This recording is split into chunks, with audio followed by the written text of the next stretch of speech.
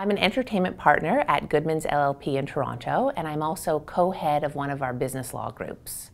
What I find to be very rewarding about my practice is really the ability to make meaningful relationships both internally at the firm with younger associates that I'm able to mentor, and also with more senior practitioners, and also with my clients. I love engaging with bright and interesting people and doing that in a collaborative way to help facilitate transactions for my client that are meaningful and important to them.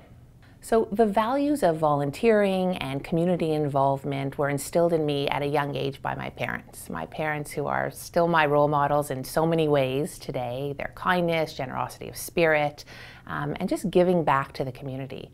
I also feel so fortunate to work at Goodmans where these values are both supported and encouraged. I sit on a number of not-for-profit boards, but for the people that know me well, know that a real highlight of my week is teaching at the University of Toronto.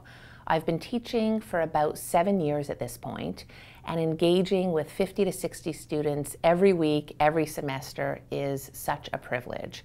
I get such a sense of satisfaction from helping them develop and explore their passion for the law and for lifelong learning. I try to bring a practical approach to all of the files that I work on. Practical approach, sound judgment, and the ability to help my clients make sound decisions I think are really important.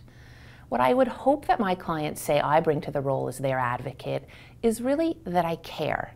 That I care so genuinely, not only about them and their objectives, but getting the deal done in a way that really results in a win-win situation for everyone.